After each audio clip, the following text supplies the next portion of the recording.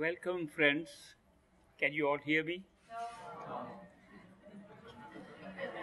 Those who cannot hear me, please raise your hand. Welcome, friends, to this Bhandara. We are celebrating the Bhandara of my master, great master, Hazur Maharaj Baba Sawan Singh. He transformed the lives of many people. I am one of them. As a disciple of that master, I underwent a lot of changes in my own life, in my attitude towards things, in my experiences of people, experiences of life, and I noticed from my friends who were also initiated by him that they all underwent big changes in their life. It was a transformation for the better in the sense that some things that bothered us a lot, like getting angry at every little thing, that disappeared. Their attachment to everything disappeared. Instead of attachment to things and people, we began to feel love for people, love for things, love for the life, love for the world. Big transformation in our attitudes. So, I have come here to share with you some of these experiences that we have when we find a perfect living master like great master Hazur Maharaj Baba Sawan Singh Ji. I am not going to be preaching anything. I am not a preacher. I didn't want to preach ever to anybody. I didn't want to listen to preachers myself. So that's why there is no question of preaching to anybody when I don't like it myself. But when you find that you have an experience with another human being, an ordinary human being, a human being who is just like ourselves, who lives life just like ourselves, who is born like us, dies like us, gets sick like us, gets medicines for treatment like us, eats food like us. There's no difference in the life of that person, and yet that person can have such a big effect on other people. The difference between a perfect living master and ourselves is nothing in the life that we lead. It's only in the awareness that that person has. A perfect living master has an awareness which is total, which means he knows exactly the way this creation took place, the purpose of this creation, the purpose of so many of us being here, the purpose of human life, and the levels at which different experiences can be obtained which look like reality. We are right now only conscious of one reality, the physical reality, the material reality in which we live. This is not the only reality. There are so many realities. Realities have been created. Sometimes we say it's illusion. It's not correct to say it's illusion because we are experiencing something real. How can we call something illusion when we are experiencing it as real? So long as the experience is real, it looks real, feels real, is real. So it is not correct to say that the Creator created real illusions, He created realities. But the fact that they were created and were not already there, to that extent you can say that it was not real in the real sense because it was created. It was not a permanent thing. If there was something permanent, we could call it real. Anything that changes cannot be really called truly real because what changes means it did not exist at a certain time in that form. This world in which we live is changing constantly. Nothing is the same ever. Neither our lives, nor the universe, nor the galaxies moving around us, nor the atoms or the molecules or the neurons. Nothing is permanent. They're all changing. This changing universe cannot be called real in that sense. There are other planes of experience which when we go into those planes, they look equally real. There is the astral plane. An astral plane is nothing more than a plane of experience where we can use our sense perceptions without using our body. It's not something very unusual. People talk of astral plane as if something lying somewhere else. It's right here. It's only if you could be experiencing, seeing, tasting, touching, smelling, if you could experience these things without the body, that's astral plane. It's right here. We are using it right now, but we are using it with a physical body. If we could use it without a physical body, it will become an astral plane. But it will be a bigger reality. It will look like so real. We wonder how we thought that the physical material world was the only reality. So we can have an experience sitting right here. And that experience is not taking place anywhere else. It's taking place right here. In fact, you will find that the word here is very important. The two words that enlightened people have realized. One is here. There is no here. There is no there at all. There is only here. Second is now. There is no other time except now. Have you ever considered that any time, any moment that you are living, you are in now? Has anybody ever lived in any time other than now? Never. This now and here are permanent. And all others are created around it. All other experiences are created around it. The astral experience of sensory perceptions, which we can all have by very simple method. The simple method is become unaware of your physical body. Why do I call it simple? Because we all do it in a different way every night when we go to sleep. When we go to sleep, we are not aware of our body.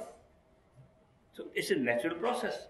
A natural process of sleeping leads to our becoming unaware of our body, and yet we see things in dreams, we move around, and we take the dream to be real because we are not aware of our physical body. And the dream is real so long as we are dreaming. The moment we wake up, it becomes unreal. It is just an experience. The same thing is true of the physical experience also.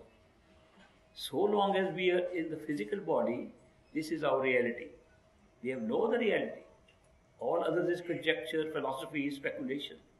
But once we are out of this physical body and still alive to use our senses, then we discover we have woken up to another level of reality. And that is possible because we are used to sleeping and getting away from body. And this time we can, by practice, become unaware of our body. And the practice is very simple.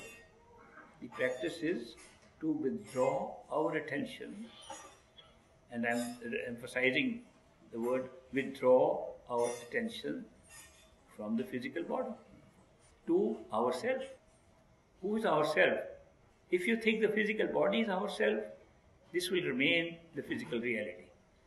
If you think there is something else inside us, which makes us talk, which makes us think, which makes us alive, if the conscious experience we are having is coming from some part of ourself, which is within ourselves, and we put attention on that, that means withdraw attention from outside experience, withdraw attention from the body, and put our attention in the head, behind the eyes, from where we are looking at the world, where we are thinking from, where we are conscious that we are alive from.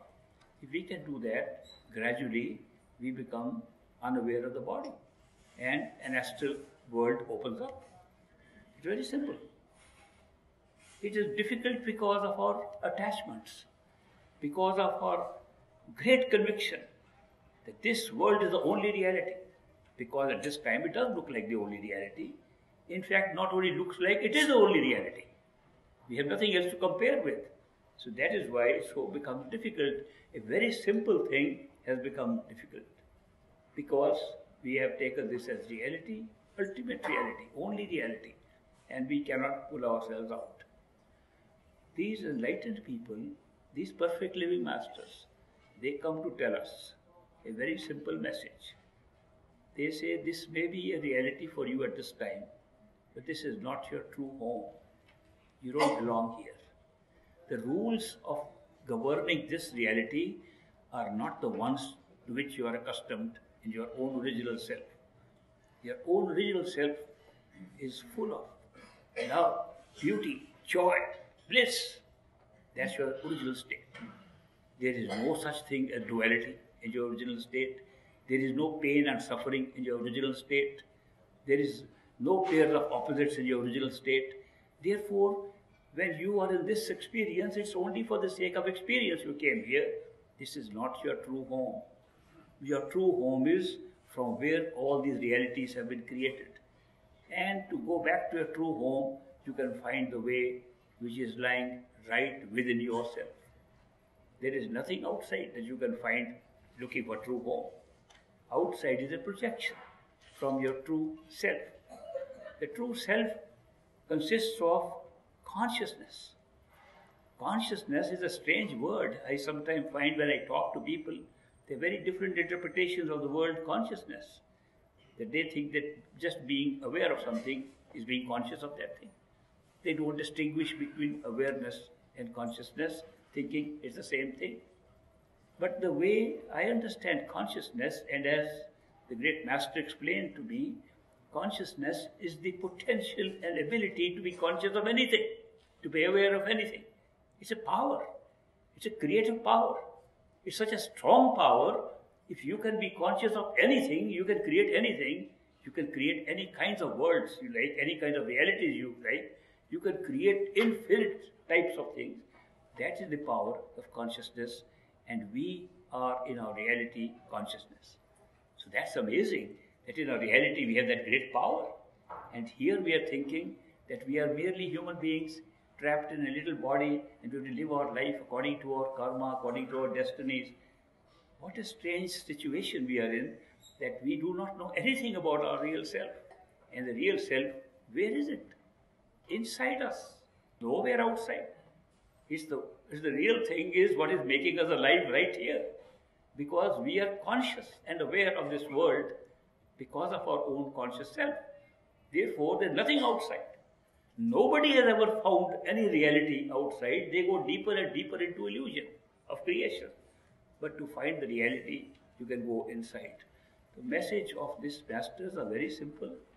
This is not your true home, but if you are tired of this experience for which you came to have an experience. We all are curious, we all like to have experiences. We came to a physical experience. If we want to now go back to our true home, we just have to say to ourselves, I am tired of this experience I have had. I am now fed up. I have had enough of it. I am ready to go. And that experience of saying you are ready to go is called seeking. You have to seek within yourself. If you seek the truth, if you seek your true home, you'll get it. It's as simple as that. Seeking is the key. Whoever seeks will find.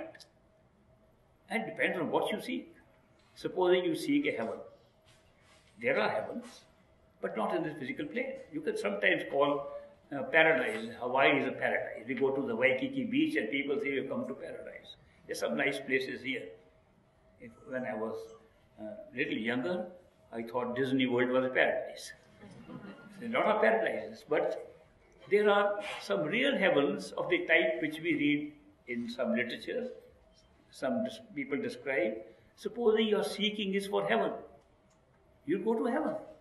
There are several heavens in the astral plane, and if you want to examine, are there really any heavens or not?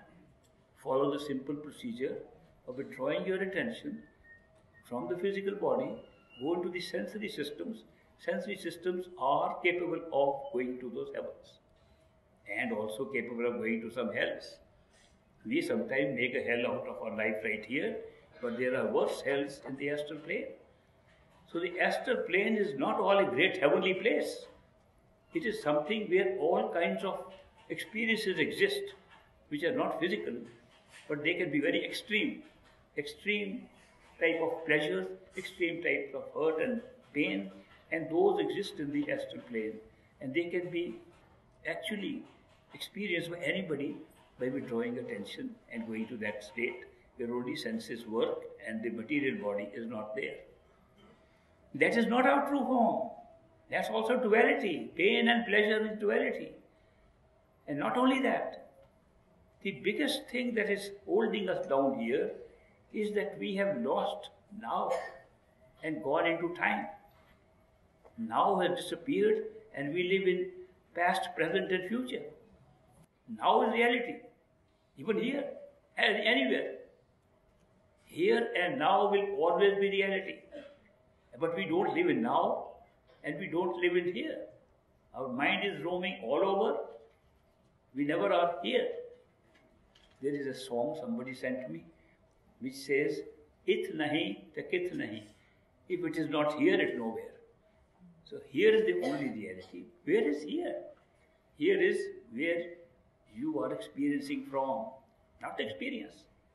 Experience divides into past, present and future, into here and now and there. So experiences are taking away the reality. But if you withdraw attention to within yourself, you can reach a state where you can experience here and now in its own true form, which is our true home. And there is no such thing as duality or separation of past from present and future. It's all one timeless moment of total absolute potential for any kind of creativity, consciousness. That is our true home. It's so different from the experiences we are having here, but that's why we are having experiences, to have something different. But these are time-bound experiences. Nobody in the physical body has ever lived forever. I know perfect living masters came, very enlightened souls came. We read history about them. They all died. Nobody is living forever. If they were so enlightened they could keep their body alive, they would have been here. Nobody is here. My master, great master, 2nd of April, 1948, left his body like anybody else. I was a homeopathic practitioner along with another doctor from Switzerland, Dr. Pierre Schmidt. We were treating him for his cancer. He died like anybody else. And yet, we say that he was aware of totality, of everything. And he taught others how to be aware of their own true home and totality. So that is why it's not, we are bound by a time frame in which we cannot retain any one of our forms forever. No form whatsoever, not even an astral form. If we were without the body and disembodied spirit, we still have a time frame. The time frame is not the same as a physical time frame, it's a little longer. It may be, instead of 100 years average, maybe 1,000 years, maybe 2,000, 3,000 years. Still a time frame. We are born and we die, even there. Even the sensory systems are born and die. Therefore, the trap we are in really is the time factor. The space and time which we are going through to have these experiences is actually the biggest trap. What creates space and time? In our experience, what is creating space and time? Was space and time pre-existing and we came into it? Or are we just experiencing something in space and time? Which is the cause, which is the effect? Very old question. People are saying for many years, when we look at a tree, is the tree there because we are looking at it? Or we are looking at it because it is a real tree there? They've been debating this. Those who think a tree has to be there before we can look at it are called materialists. And those who think, no, it's because we can look at the tree and therefore it's there, are called idealists. The debate between the materialist and idealist has been going on for thousands of years.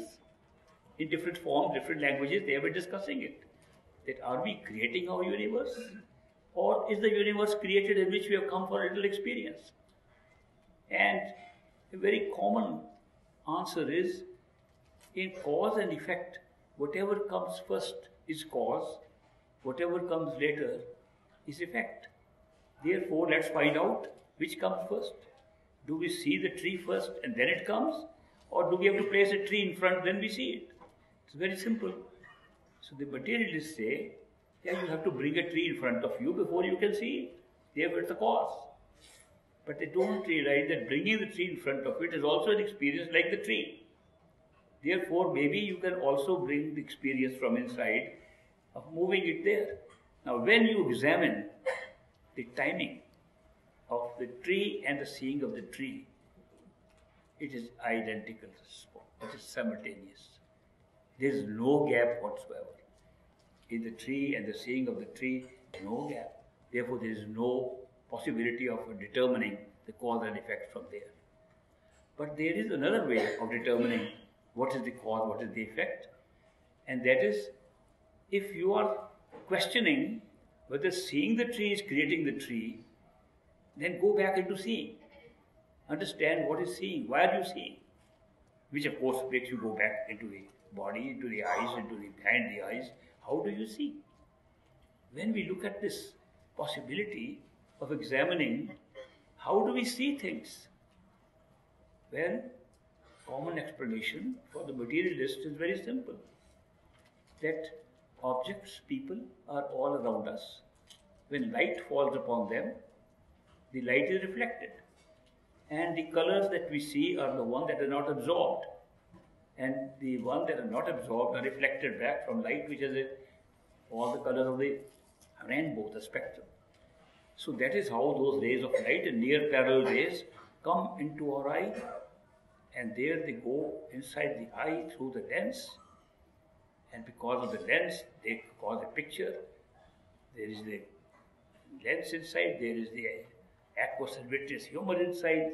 They are very nice to create an image on the back of the eye where the optic nerve has spread itself out at the retina and containing rods and cones to give us the shape and color, and we are able to convey that picture which somehow is upside down. Now we know the picture seems to be, when picture is seen there, it's upside down, but we see straight. How this happens? No explanation yet. They say just we get used to it. That's the explanation, medical explanation. But anyway, that's not the issue. Issue is what happens after that. It's only a picture on the retina. The retina is an extension of the optic nerve. It takes the picture into the brain. And in the brain, in the region where the optic nerve ends, if we are conscious, we can see. This is the whole process. Now imagine for a moment, if the retina had the capacity to make pictures. You were born with a retina with the capacity to make pictures. And some retinas have been born like that. Though they're exception to the rule. We call those people hallucinating. Because they can see things and others cannot see. So we say they are hallucinating either from the retina or from the optic nerve or from the brain or consciousness. Supposing nothing is happening outside, but we are able to have the optic nerve creating that, we see things exactly we are seeing. If it's only the brain that is creating the images, we'll see exactly like we are seeing now. If only consciousness was creating it, we still see exactly the same way. It's very difficult to pinpoint at which point this sensory perception is coming. If we think that the sensory perception of seeing is only related to the physical eye, we would not be able to see anything in a dream, nor would we be able to imagine anything and visualize it and see it. Which eye looks at things in the dreams? Which eye looks at things when we imagine and make a picture of something in our mind? This definitely, seeing is not connected only with the physical eye. We are seeing so many things through our imagination, which is not connected with these physical eyes at all. If we begin to examine only this, where is this other eye which can imagine and see things? That eye is not outside anywhere, it must be within the body.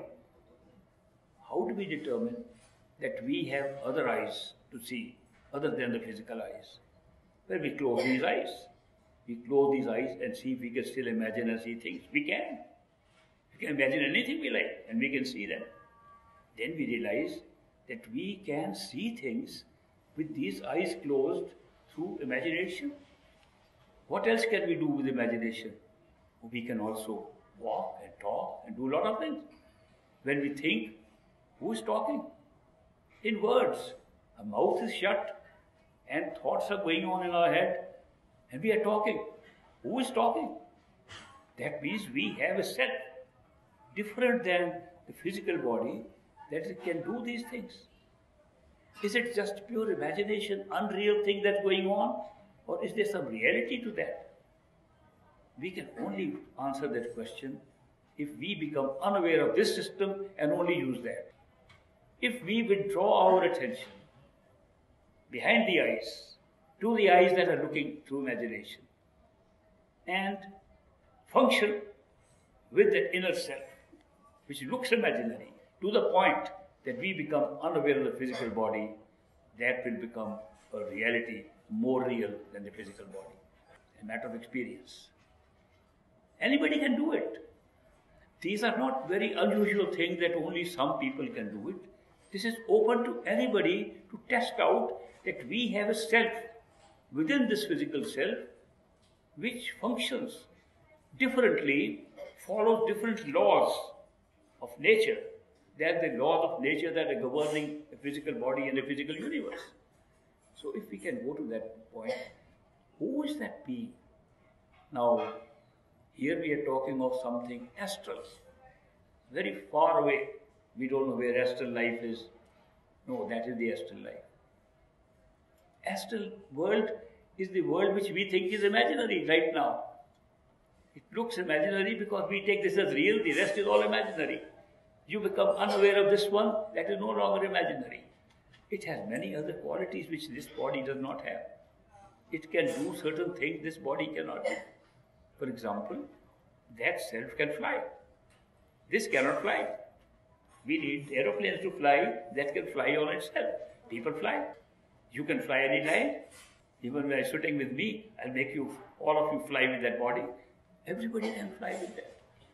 But if you are unaware of this body and then fly with it, as a real flight, you will experience as your own true flight, not an imaginary flight. So there are certain things that can be done with that body, which cannot be done with this one.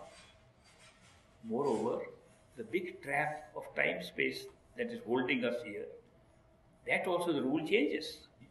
Here, every moment, the time slips into the past. It's very interesting if you examine the nature of time, and space follows from there, because time is now and then space is here and there, but they're both connected together. Now, if you look at time here, how do we know there is time? We know it because some things have just happened. I came, I sat on the chair, has gone. I'm still talking to you, is the present. I will finish my talk and walk away, is future. Our whole concept of time is bound by the experience of what we think is past, what we think is present, what we think is future. That's our notion of time. Examine carefully. What is past? We can't know what is past except through memory. Our memory can tell what is past. Is there any time in the present? If you look at it very carefully, is there any time at all in the present? The moment I say now, it becomes past. Before I said it, it was future. Is the meeting point of future and past called now? Is it a billionth of a second? No, it's not even a billionth of a nanosecond. It doesn't stop at all. When the future slips into the past, it does not stop even for a billionth of a second. It doesn't stop at all. It just moves. Has anybody ever experienced a now that is a little bit of a second or something? Never. Therefore, there is no present really what we call present. What are we calling present is immediate past. Just we are talk now, it's present. Before I talked, it was future. But there was no real present at all. What we call present was actually past. And what was past is actually past is gone. So past and present are past. What about future? At least there must be a future. There are things that are coming and going to happen. As an experience, there is no future unless we do one of three things. We hope for something, or we fear something, or we anticipate something. These are functions of the mind. We always hope this will happen. We are afraid this will happen. We say this might happen, it will happen tomorrow. Supposing these functions do not take place, there is no future at all. Think of it. Future is merely being created by these functions of ours. And in order to hope, it takes time and is actually taking place in the past. Hope is a time-bound thing. Fear is time-bound. Anticipation is time-bound. The moment you do those things, they are happening in the past. Because this is not stopping when you hope, it takes time. Therefore, it goes into the past. The truth is that what we are really experiencing here as past is past. What we think is present is past. What we think is future is also past. And there is no way to experience the past except through memory. Sitting here, it may look very strange to you. But the truth is, when you discover the nature of time, by going within to the area where time is being created for this experience, you will discover that this life is nothing but reliving of a memory. Because past is only recalled through memory. If past, present and future are all past and recoverable only through memory, that means we are having a very vivid recollection of the memory. Where did we get the memory from? Can't have a memory without any event. Where did the events take place that you could have a memory of it and are living it right here? Events did not take place here. What we are living did not take place here.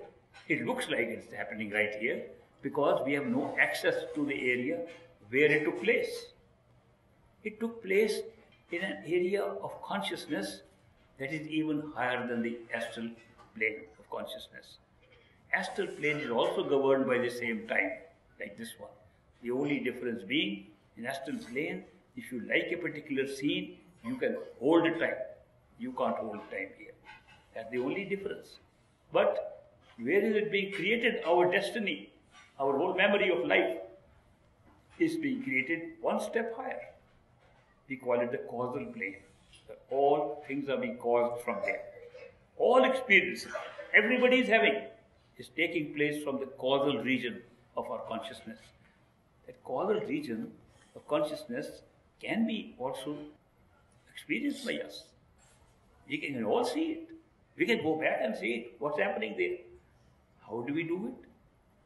Same way like we do the astral plane. Now you withdraw your attention even from the inner imaginary body, go behind the eyes of the inner self, and you will become unaware of the sensory systems, and causal self will open up, where you will find that we are different. We are mental beings, that our minds are our identity, that our thoughts are our identity. That's what our life is. Our thoughts are our life, and the thoughts are generating the rest of it. And where are thoughts coming from? We discover at the top of that great region that we are picking up pre-programmed destinies, pre-programmed capsules of memories, which we call in the physical world our destiny. We are picking it up ourselves. Somebody says, if everything is predetermined, then why should I bother about anything? Well, whether you bother about it or not, you picked it up. Nobody else did. There is nobody else to pick it up. The whole thing is being created from inside your own self. And you don't know it here, but you can know it if you want to. If you want to find out the cause of everything, go to the causal region, you'll find out. Why did you pick up this particular kind of life? Couldn't you pick up something better? Well, you had a big choice. Very big choice. People find that they have life which has pain and pleasure, life which has ups and downs. Every human being I have met has ups and downs. I have not met a single person in my life who says, all my life was just joy and bliss. Nor have I met a person who says, all my life was hell. Except after marriage, some people have said.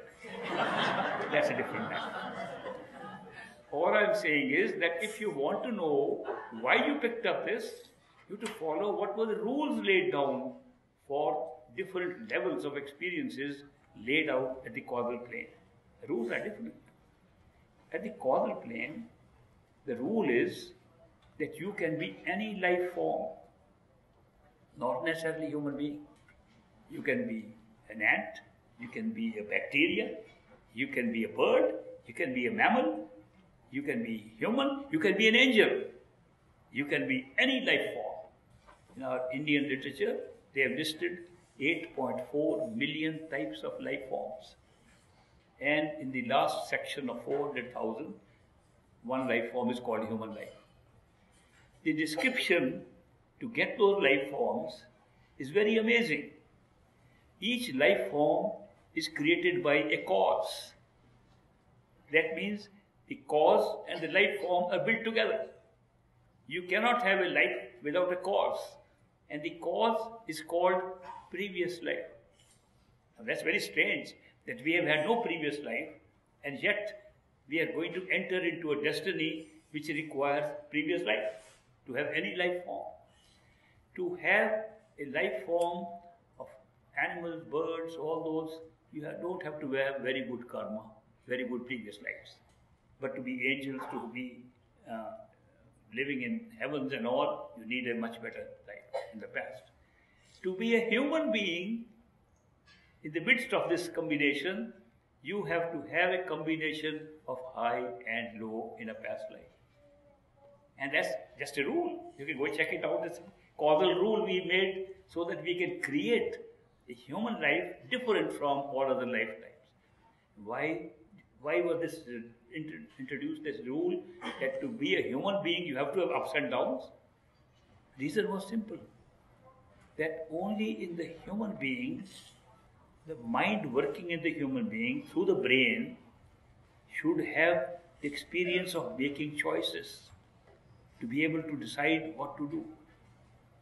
Human life was separated from all other life forms because out of 8.4 million life forms, it was so arranged that if you get tired of these experiences coming from your own true home, you should be able to go back. And the door to go back was opened only in one life form out of all these 8.4 million human life forms. Therefore, the rules were made different. In order to have a feeling that you have a choice to choose between one thing or another, a life had to be created where there were a lot of options. You could say, I can go there or not go there. I can go right or I can go left. That the choices are open, creating an experience which we call free will. That free will was generated as an experience in human life. In order to make free will real, the life had to have ups and downs in order to make choices. Therefore, this was a unique thing that happened in creation. And all the things that I say to you today, or I'll say ever, are verifiable by any one of you by just going to the level of experience where these answers can be found. They are all inside you. All the answers to all these questions are inside you. No, nothing outside. This human life has been created with ups and downs, so we choose. And therefore it's set up like a system of reward and punishment. And that gives birth to the law of karma. The law of karma was born because of this human life having choice. At least it looked like choice. But if it is pre-programmed already, then do we have choice? Of course we have. We picked up the memory capsule ourselves.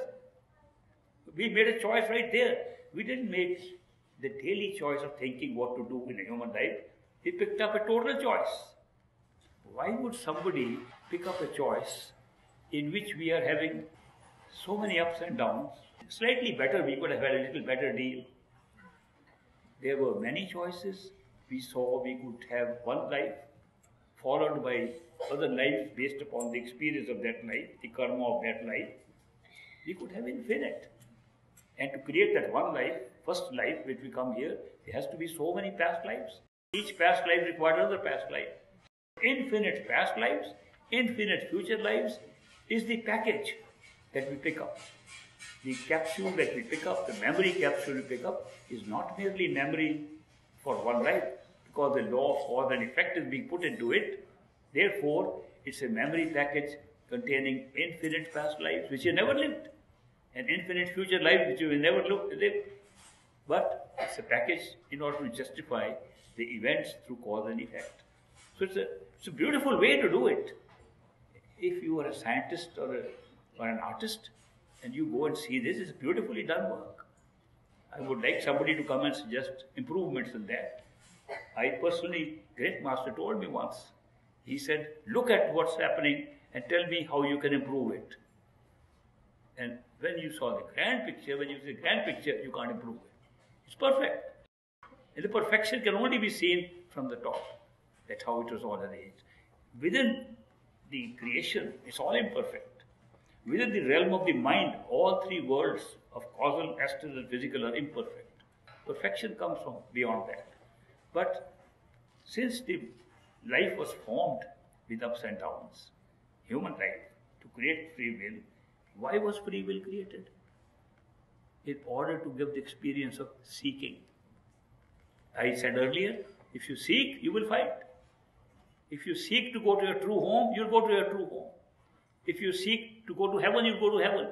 If you want to seek to go to Hawaii, you'll also go to Hawaii. You can go wherever you seek. Seeking is the key. Now, seeking can be pure seeking, strong, intense seeking, or it can be seeking mixed with little doubts. I'm seeking, but I'm not sure if it will happen. Then it won't happen. That's another thing. It's a very beautiful gadget that works like this. It's a mental gadget. It says if you have a doubt, it won't work. And the mind has been placed there to create the doubts. So most of our seeking doesn't work. Because of doubts, it won't happen. Somebody presented to me the book and a movie called The Secret. They said it is saying the law of attraction means that whatever you want to attract to yourself by seeking, it will happen. The only condition is, a very important condition, that you should have no doubt about it. Those people who wrote the books, those people who made the movie, they sought to make millions, they made it. Their proposition is very correct. I remember a man who advertised once a very small ad in a paper, guaranteed how to make $1 million. Just send 1 million with this cutting from the paper and we'll give you the formula for making $1 million. So people sent, millions of people sent money, $1 only to make $1 million, guaranteed. So what the answer was, go and put an ad in the paper, same ad, and you make $1 million. The guy who first put up this idea did make $1 million. When you say there's a law of attraction, the doubt is supposed to be something that undoes that seeking. And yet, we have a mind operating in a certain way. It creates two things, doubt and fear. Is it a good thing or a bad thing? Mind has been given to us. It's an accessory to ourselves.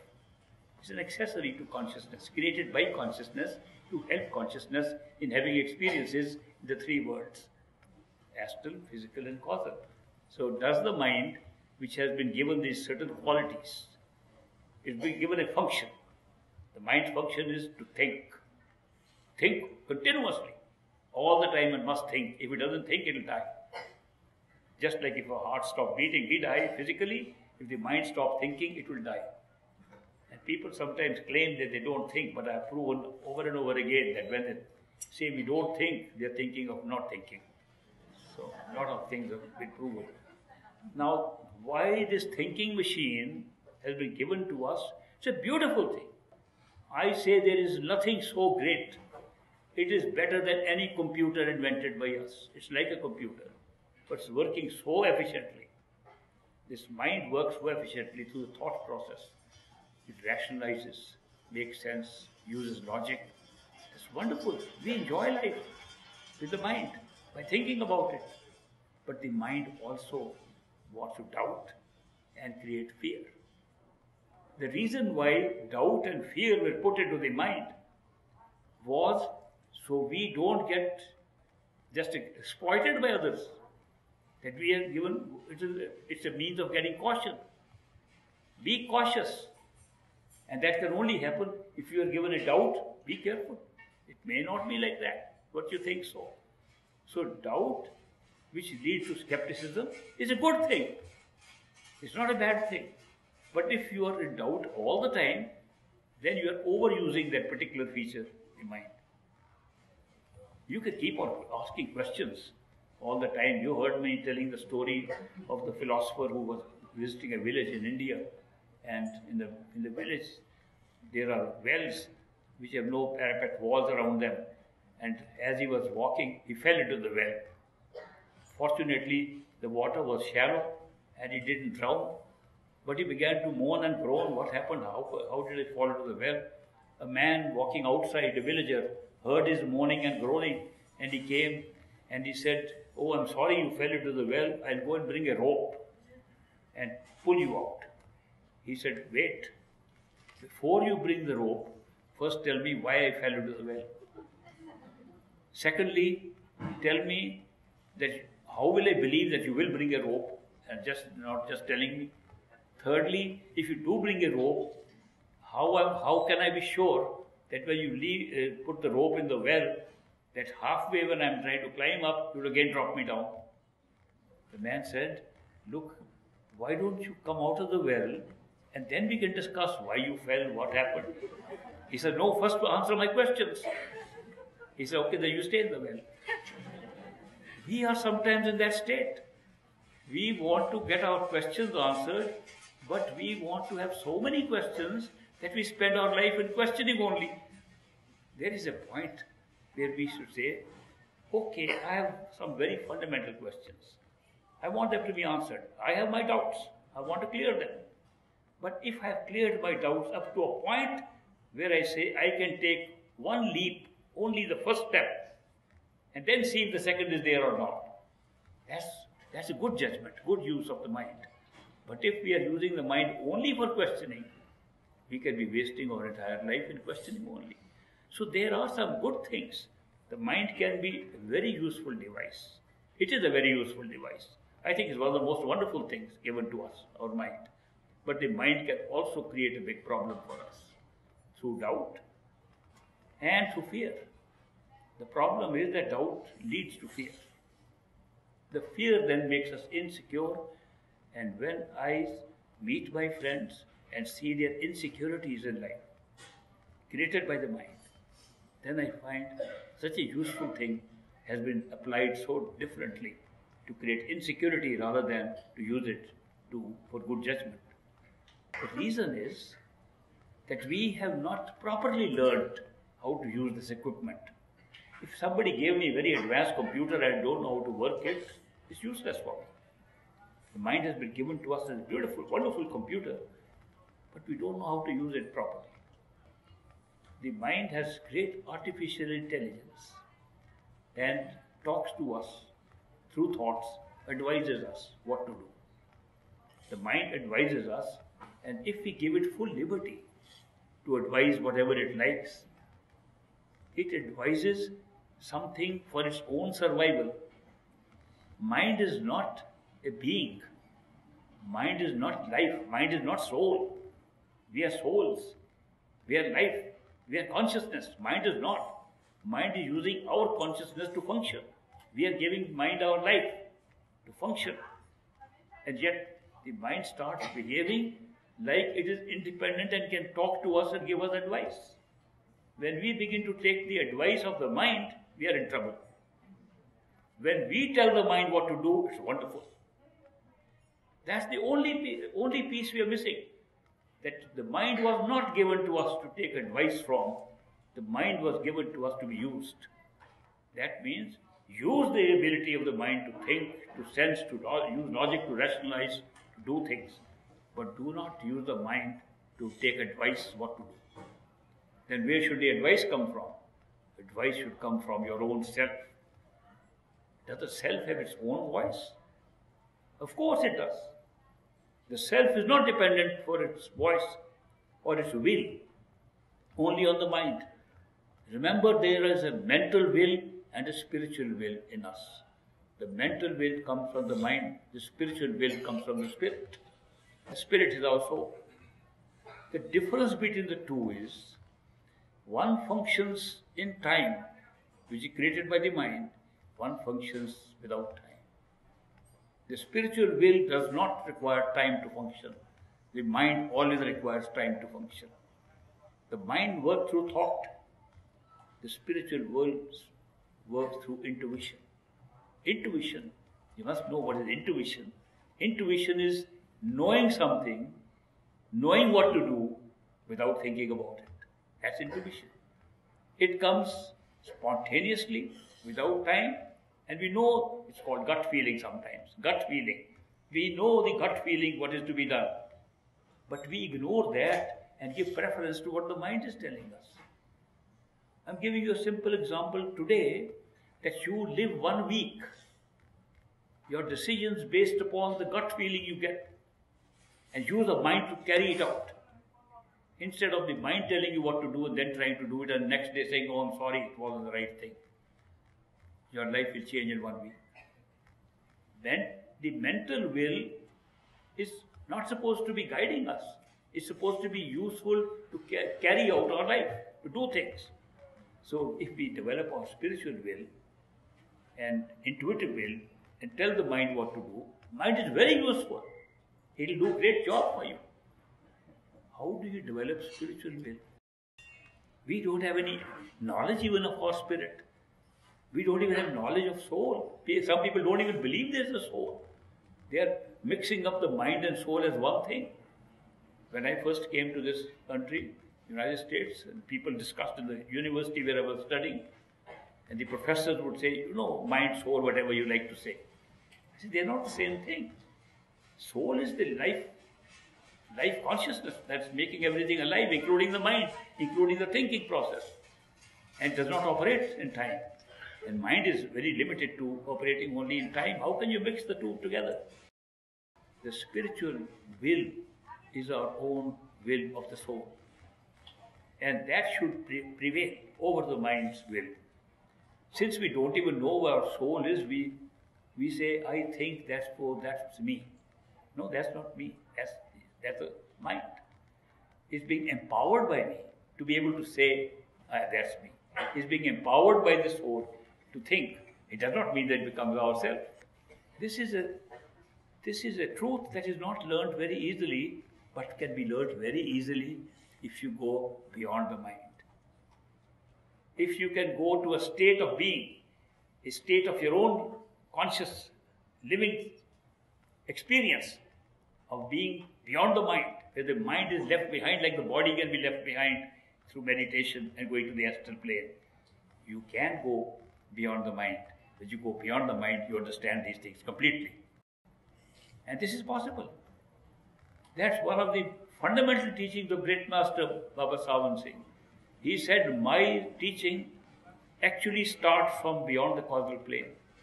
It starts from a discovery that we are not the body, not the mind, not the senses. We are the soul. That's the beginning of our journey. To discover the soul, where does the end take place? We will find there are not many souls, there is only one soul, from where all the many are coming. That's the real spiritual journey.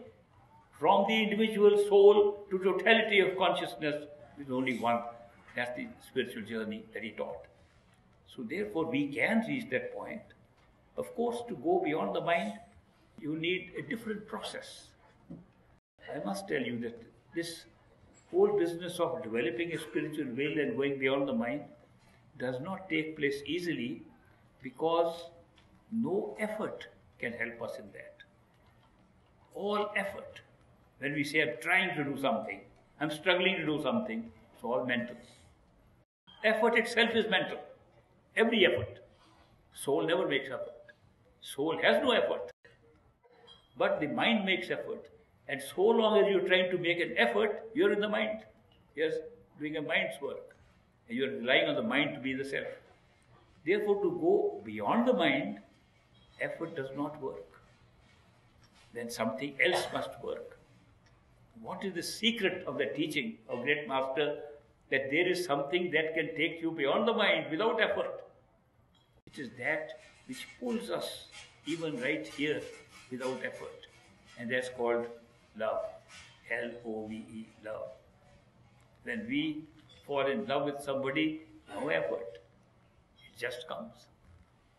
When we fall in love, we are pulled. We don't push, we don't make effort.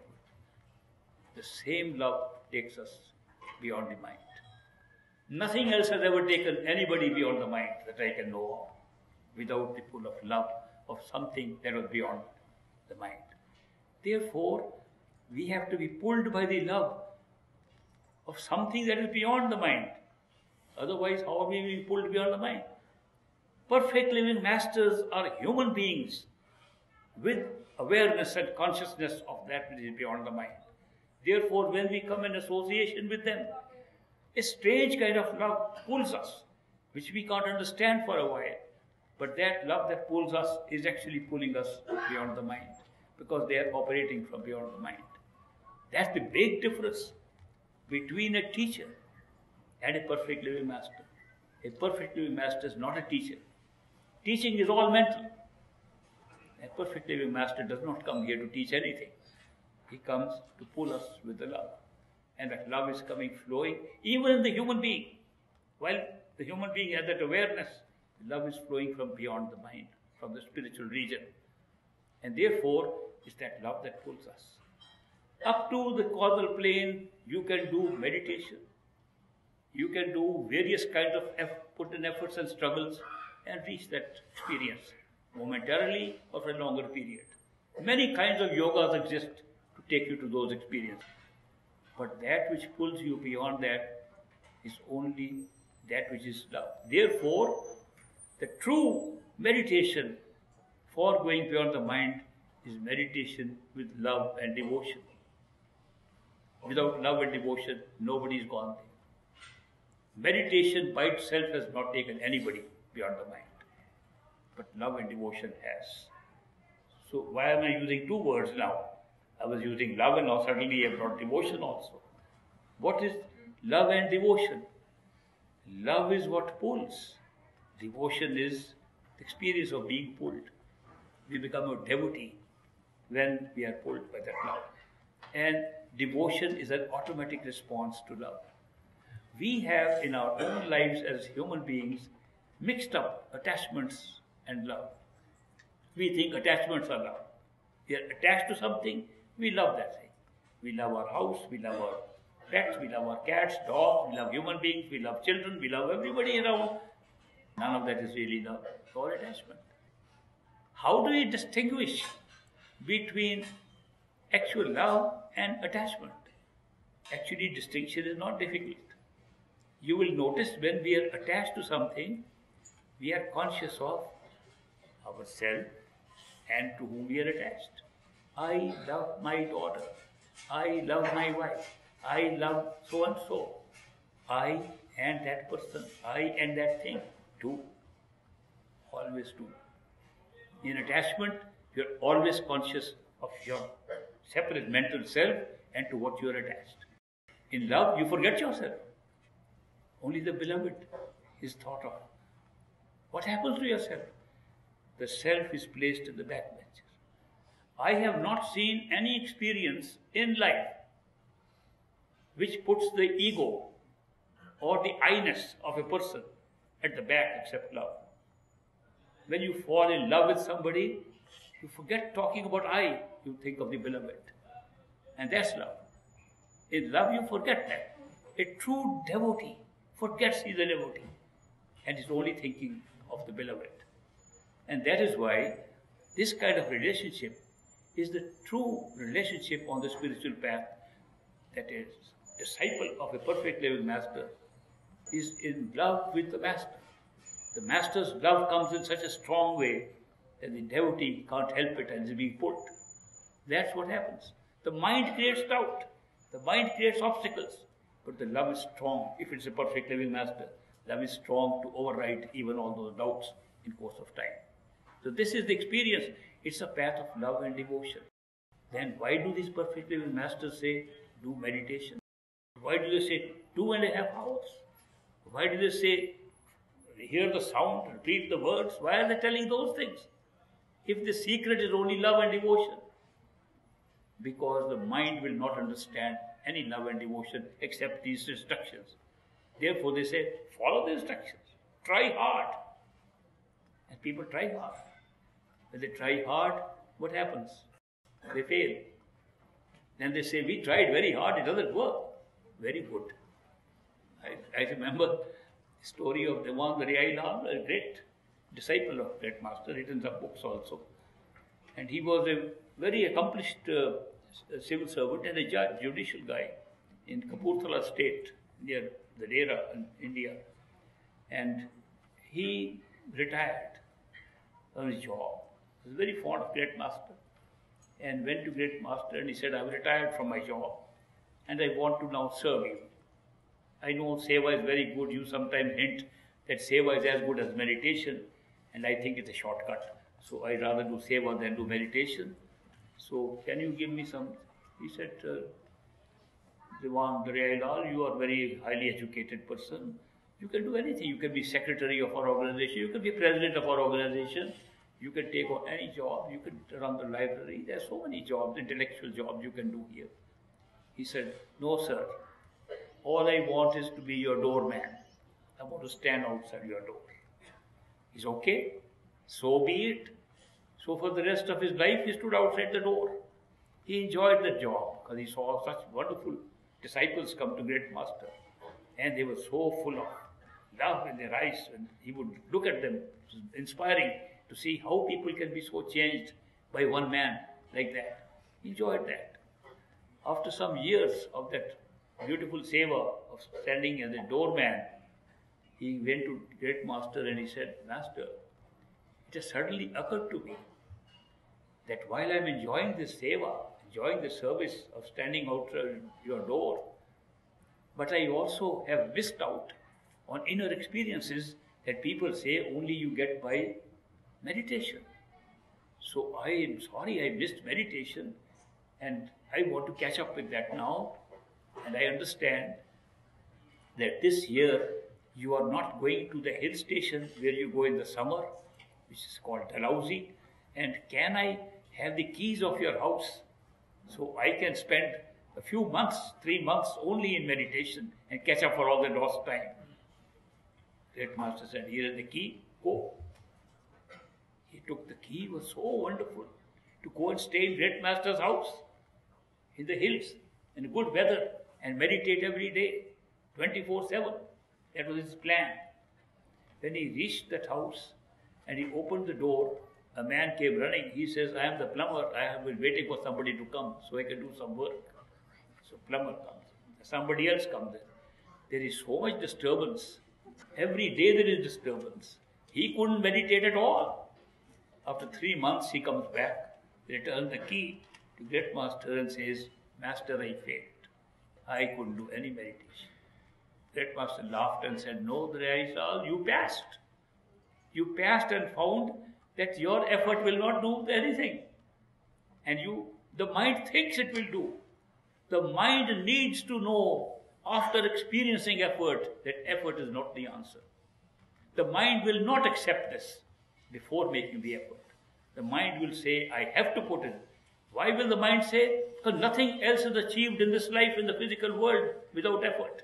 Therefore, the mind puts the same principle that to get something spiritual, I must put in my best effort. And therefore, it does put in its best effort. And then it fails, because effort is not the answer. Effort can give you some experiences, but they will never be satisfying. The soul is never satisfied. Mind can be sometimes satisfied with some things. Soul is never satisfied except when it reaches its true home and discovers itself. That is why it is so important to understand that it is a path of love and devotion. I have come here to share with you that this experience of a perfect living master, the experience of love and devotion, is generated in such a beautiful way. Master is a human being. We are human beings. We are disciples of that master. And the master functions like a human being, like a friend. I have watched great master. Little children came to him. I was also a child. I also went to him as a child. He became a child. I have seen very big intellectuals, professors, barristers coming from England, trying to discuss things with him with an air of authority that the mind can solve all problems, and how he's talked to them at the intellectual level. I've seen him talk to poor people like he's a poor man himself. He could adjust himself to his disciples and make them feel that he's a personal friend of theirs. A feeling that could not be created by any kind of conversation, but the feeling was created in those people. And I knew what was going on. He was creating love and devotion. He was giving them a love which they may not have understood but experienced. The mind would not understand but experienced it. I have seen this with my own eyes, how the great master operated. This is what I wanted to share with you, that this is the path of love and devotion. Try your best. Satisfy the mind that you have done your best. And don't worry about the failures of the mind. You are still succeeding in your soul, in your love. Love does not go away easily. A perfect living master's love is amazing. People came to great master and said, Master, I don't believe anything that you say, but I love you. Okay, one day you will believe in what I am saying. No, Master, it's impossible. There was a doctor, a lady doctor.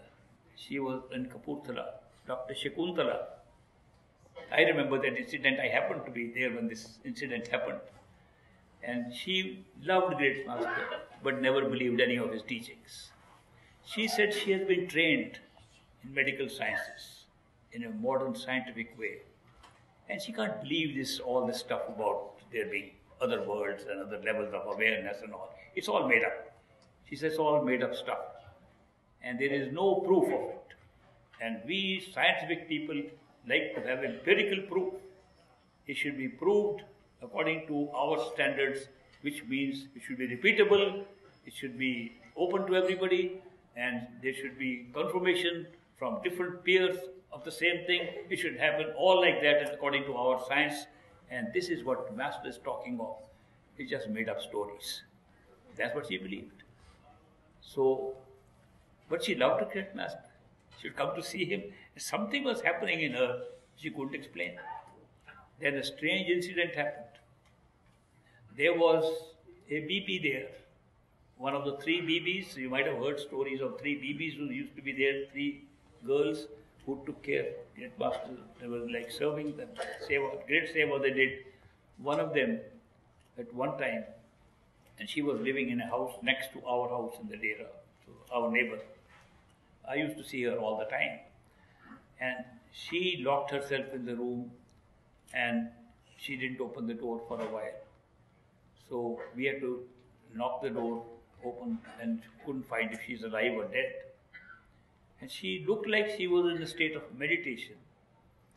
But she had obviously, when she went into her house, stepped on some, what they call good jaggery, some sweet thing, and there was some sweet thing stuck to her heel. And some ants had been crawling, and some insects had been crawling and eating up the sweet thing, and then ultimately eating up her heel. There was a big wound on the heel, and she was still sitting in meditation. So we called the great master to come and see what has happened to her. We tried to wake her up, she wouldn't wake up. So great master came. He said, call Dr. Shakuntala, send the car and bring her. It's a very serious case. So Dr. Shakuntala came and she said, Doctor, look at this woman. She's sitting in meditation and she's not even conscious of anything. And her heel is being eaten up by insects and she's not aware of it. She said, oh, she's in deep coma. Doctor, rush her immediately to a big hospital in Lahore or somewhere.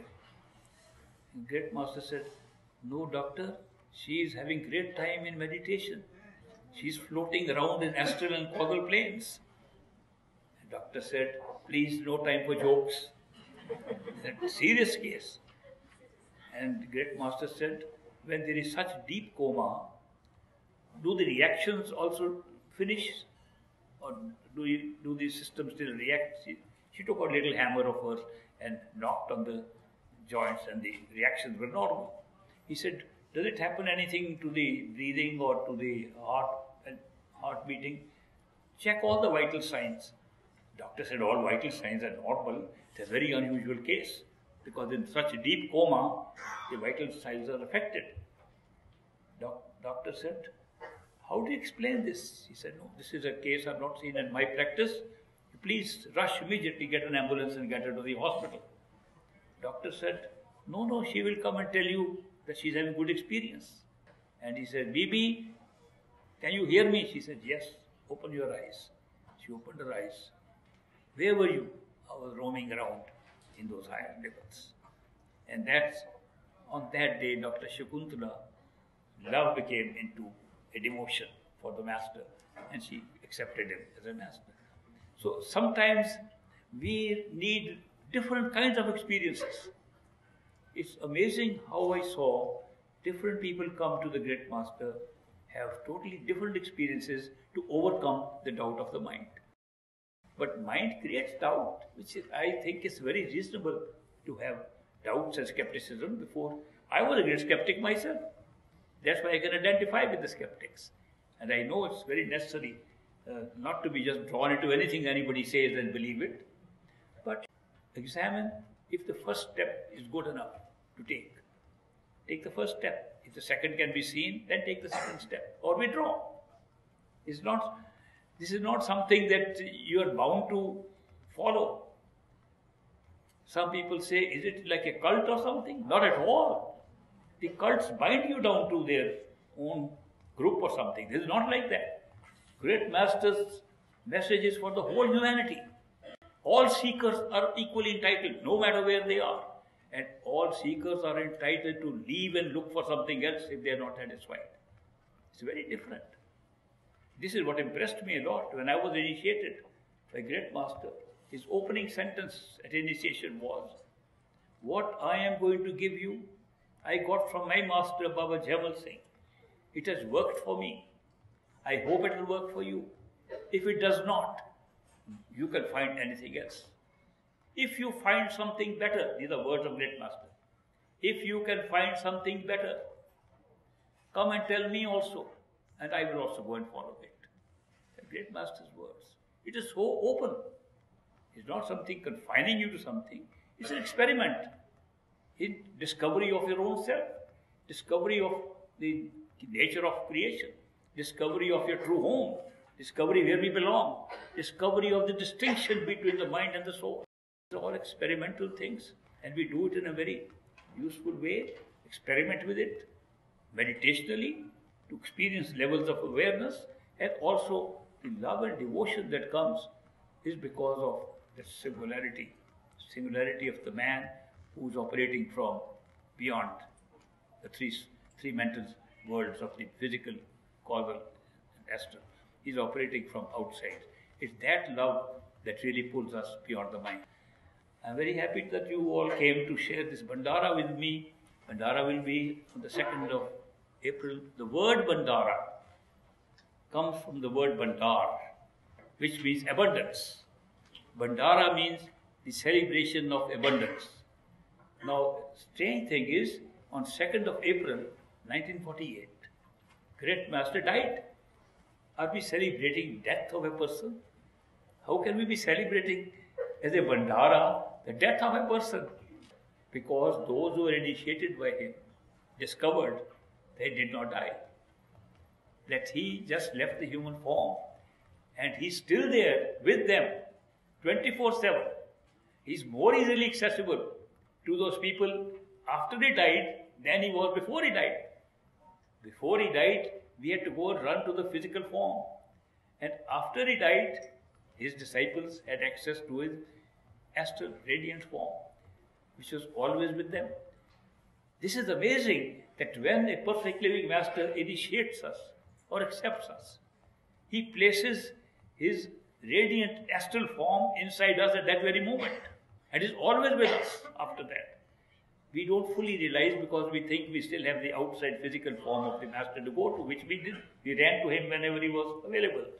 But after that we realized that what he put into us was his real form, which is inside us, and therefore he never died. Yet his grace comes just by remembering. This is the day we realized that he is not only physically there, he is radiantly, inwardly with us. Therefore we say it's abundance of grace. And I have experienced since 1948 till the 2nd of April last year that on this particular day the grace is so great. I can see him blessing, visually see him blessing all those who come here. It's a great experience for me, and also I think it's a great experience for those who are blessed by him. So that is why I'm very happy that you were able to come here, and in 2 days we'll have the great Bhandara of abundance, abundance of grace, abundance of blessings that you will get on that day. You're most welcome, and I welcome you once again. I'll see you for a little while again in the afternoon. Thank you.